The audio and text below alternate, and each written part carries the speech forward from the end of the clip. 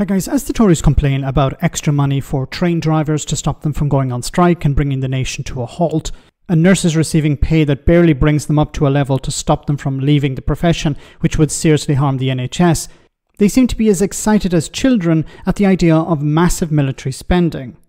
So as we've seen with the recent attack by Iran on Israel, the Israeli Iron Dome air defence system managed to knock out most of the missiles.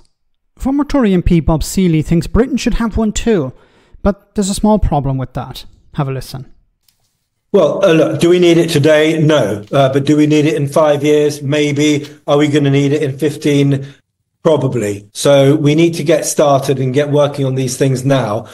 This isn't just my idea. We've had a commitment, Martin, to a ballistic missile defense radar for 10 years, but we have done nothing about it. And we keep putting off these decisions. Germany is looking at getting an Iron Dome system. And I'll come to the specs in a sec, because Iron Dome is actually only one part of this layered air defense system.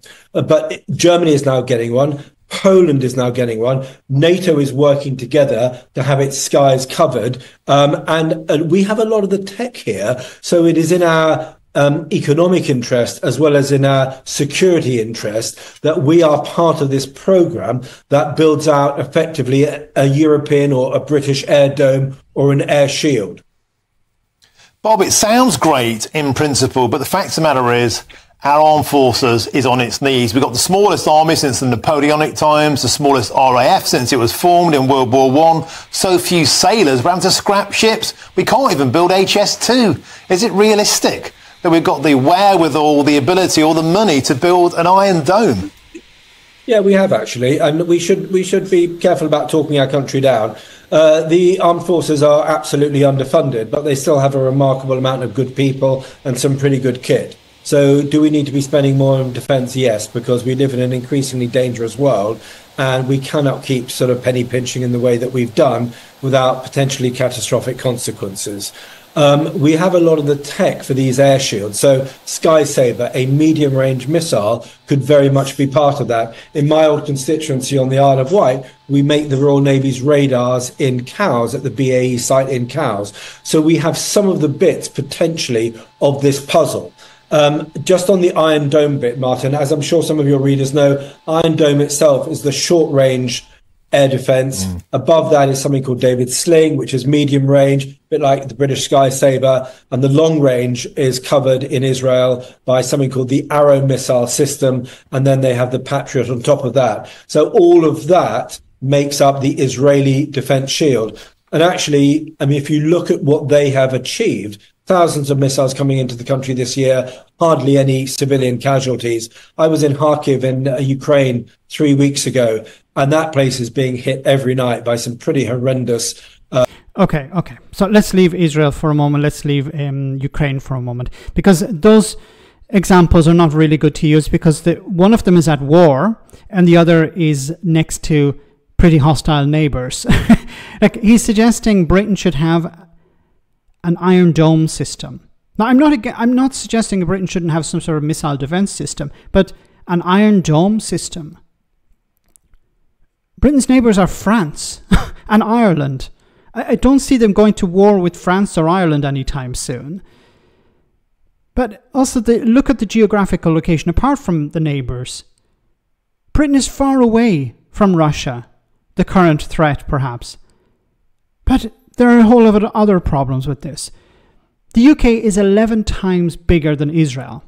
So if you're going to have a similar system, and it's going to be all over the United Kingdom, and remember, not all of the United Kingdom is in one place.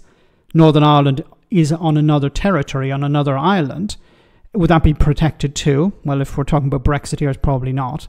But let's look at the cost. Each interceptor missile costs between $40,000 and $50,000. You're going to need a lot of them if you're going to have a system that is 11 times bigger than Israel's. You know, $50,000, that's like 10 Tory MPs.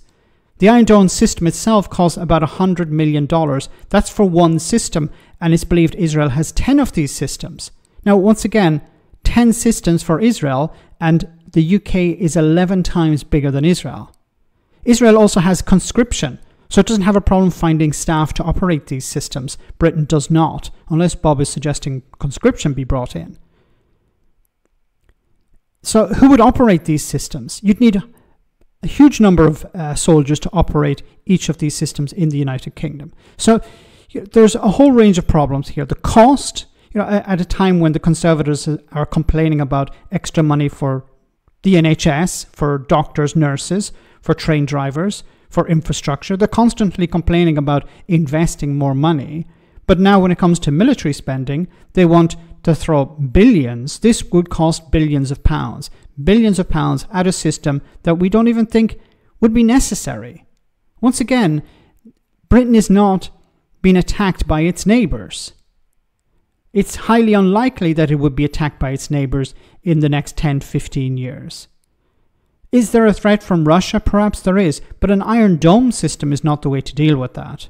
I'm not an expert by any stretch of the imagination, but copying something that Israel has because of the situation Israel is in doesn't make military sense, doesn't make economic sense. I think it's these Tories who are just trigger happy or just love the idea of military spending at the cost of the rest of the economy. It's dangerous and it's a waste of money. Let me know in the comment section, guys, what you think. As always, your comments are greatly appreciated. Thanks a lot.